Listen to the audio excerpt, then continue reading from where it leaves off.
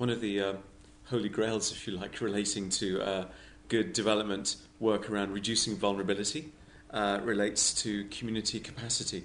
And again, that sounds like a jargon word, but it's around people's skills, ability, cohesion.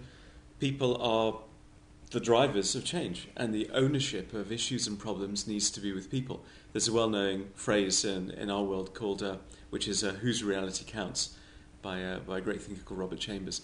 And I live in the UK, and I do the work I do. My reality doesn't count. The reality that counts relates to vulnerable communities with which people seek to work with.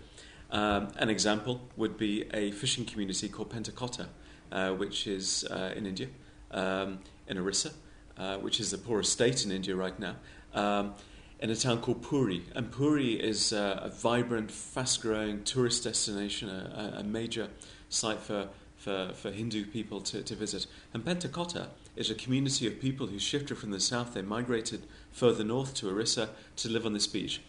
Some 5,000 families live there. Easily over 20,000 people live on a beach. They've lived there for some 60 years, and they migrate, and they come and go.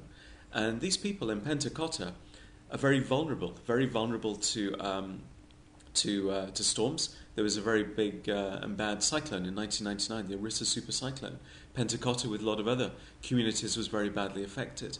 Now, the strength of Pentecost, because it's easy to talk about vulnerability only, the strength of Pentecost relies on cohesion, organisation, a structure of management, of governance, relating to the some 20 or so smaller villages that have come together, and relates to people decisioning and driving and being in the driving seat, relating to what they want to do, their ability to negotiate with local government.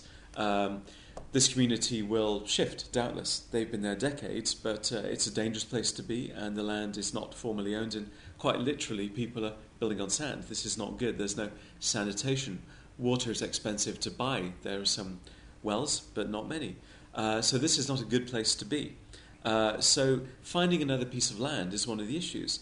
And how do you do that? Well, hopefully you're not forcibly evicted, but hopefully you're able to negotiate with local government to find a good place to go, where you get land ownership, you get land title, and you can live, and you have access to your means of livelihood, which in this case for most people relates to fishing.